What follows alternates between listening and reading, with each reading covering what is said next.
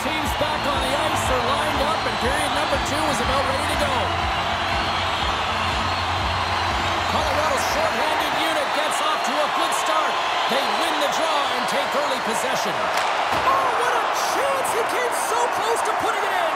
James, I thought he had that one. If he continues to get to the net with that quick release shot, he's going to convert at some point in this game. Man, has he ever been dangerous tonight? He's got 2 goals and he's looking for his 3rd. Letang stick handling in his own zone. Oh, textbook poke check to turn that over. Both teams back to even strength, and after giving up a short-handed goal, it's an opportunity the power play unit would probably sooner forget. The expectation when you're on a power play is to score a goal, not give up one, James. This is a tough one to take for this group. Just a smothering attack here in the offensive end, and listen to this place light up. Fires it. Oh, he scores! Eric Carlson.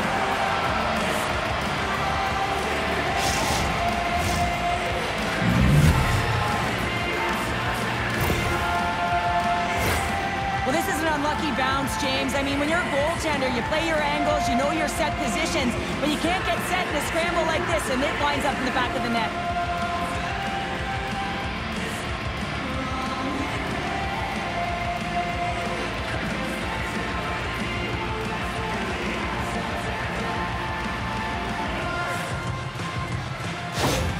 The Penguins have shifted momentum after that equalizer. They seem to be moving a lot better as well as executing with the puck, and that's something that is critical as they move through this game, and it's a reason why they got the equalizer. Colorado's come up with possession after that neutral zone draw. Moves the puck along the half wall. Finds some space in the corner. Pittsburgh's got it in their own zone. Getzel's got it against the boards. The Avs gain control of the puck. McKinnon's got it in the defensive end. Goes right to the crease. Big save. Well, he's flashing the leather on this save. The shooter's in a grade A scoring area, and man, he just whips out the glove and makes the save. Inching closer to the midway mark of this period. It's all tied up. Johansson's won the face-off, and now let's see what they can do. Here's a shot. They score! And the deadlock is broken as they take the lead. Well, that's a huge shift. You can see everyone standing up on the bench. They know how much it means, but it's the next shift that matters most now, James. You want to kind of push and put pressure on your opponent when they're down. Not only did this one surprise the goaltender, it also surprised me from this long-range distance, James. Guess the old adage, just put it to the net and good things can happen. The Avs, through their hard work and tenacity, have taken a 1-goal lead here in the second. It's certainly better to play with the lead, James, but you know that there's a lot of runway left and your opponent is going to come pushing and pressing. This game has been tight all the way around, and I expect that it will continue to be. Quick pass to Raquel. Handles the puck. The Penguins take it from the side. Oh, he just got enough of that one to keep it out. Does a great job with some great pushes to get to the top of his crease and make the save from a high-danger area. Here's a chance. Oh, just wide. You got to get a shot. He scores! There it is. He just turned 30-pounder. He certainly did, and his name goes up in the upper echelon of natural goal scorers. He's shown it this entire season. He's been consistent. This is a really smart shot through traffic, James. The recognition of the net front presence and screen, and the goalie drops to the butterfly position, really tries to make himself as big as possible, hoping that the puck just hits him because he can't see it.